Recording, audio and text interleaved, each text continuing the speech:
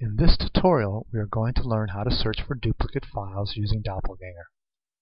This is the main Doppelganger window. It's what you'll see when you first launch the application. Now there are many components to this window.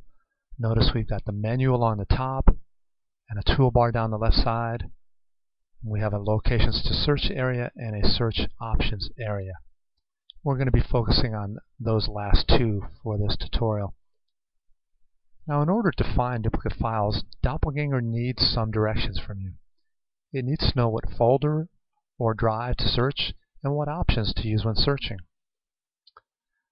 To specify which folders you want to search, you select the desired folder from the Explorer list view, and then you press the Add Folder button.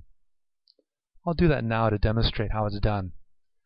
Let's pretend that I want to find duplicate music files on my computer.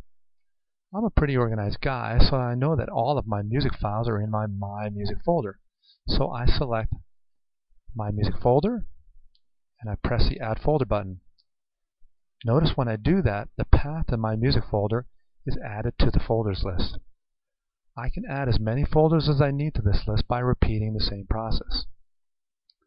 With the search locations now specified, we'll move on to the search options. We can use these to define the types of files we want, what makes two files identical, as well as some rules about ignoring files with certain attributes.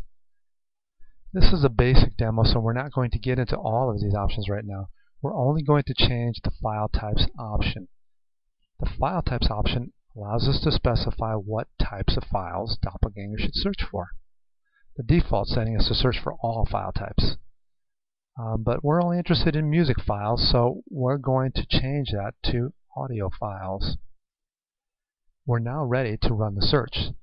To do that, we press the Start button on the toolbar. Very quickly, Doppelganger will search through my nearly 9,000 music files and locate the duplicates. There we go.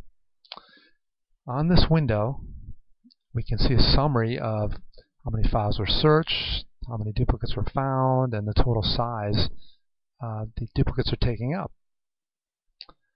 If I click OK, that will close the window, and now I'm on the search results window. Here I can see the list of duplicates found, and then beneath here I can see the duplicates. I can see the details about each group of duplicates. We will discuss that in another tutorial.